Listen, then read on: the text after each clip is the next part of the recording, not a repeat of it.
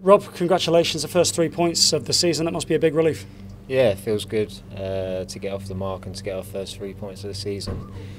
The previous 2 draws, we've been working on it a lot, and finally we've made a breakthrough. We got the win, and now we just need to kick on from here. Is there ever a moment where your confidence might be low and you're going, when is this going to come, or did you always know it was right around the corner? Yeah, there is times when you you get a little bit worried, but yeah, from the last 2 results and the way that we've played, we knew it was around the corner. We knew it was coming. So now we just got to kick on from here and make sure, starting on Tuesday, we go and try and pick up another 3 points. You get pretty good odds on you scoring in a game. I think you get even better odds on you and Elliot getting the goals in a game that ultimately win it. But what did you make of your performance today?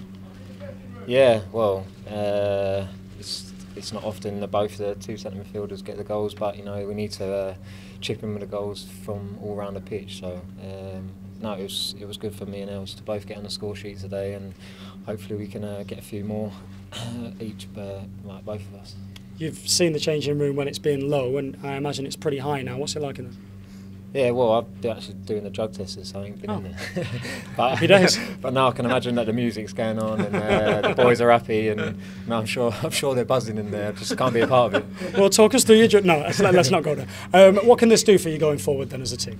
It just builds confidence, builds belief. That we can go out there, and we've got off the mark. We've got our first 3 points, but it's just a start. So now we can kick on and get some more points on the board. You take it as a compliment that they chose you as the drug test. They must have thought, look at that machine out there.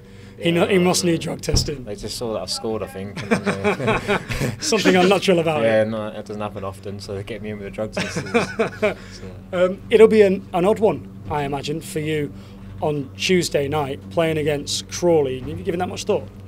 No, not particularly. It will be slightly strange, obviously I only left there sort of 3-4 weeks ago, so obviously I know all the boys there pretty well, but they've obviously got a new management and stuff, so no, it'd be an interesting game. They're a good side, so I'm looking forward to it. Do you think that you'll get a decent reception from your former teammates? Will there be a bit of niggle there? What do you think? No, I'm sure they'll be fine.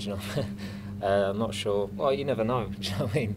No, I'm sure it'll be fine. I think the gaffer will probably get more stick than me. Just give the ball to Enzio. They can kick it in. Well, yeah, and him. Thanks for your time, mate. Appreciate it. Cheers.